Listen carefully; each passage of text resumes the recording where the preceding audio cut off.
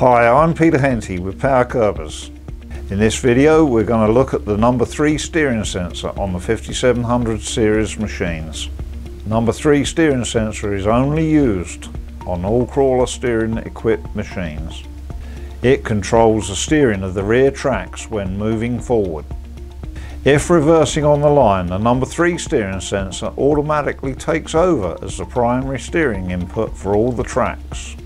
The wand for this sensor should be physically located 3 inches in front of the left rear post yoke.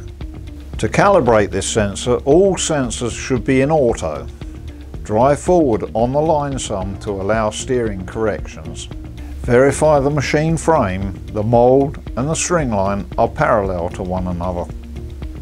If you have any other questions, please watch the other sensor placement videos or give us a call at Power Curbers.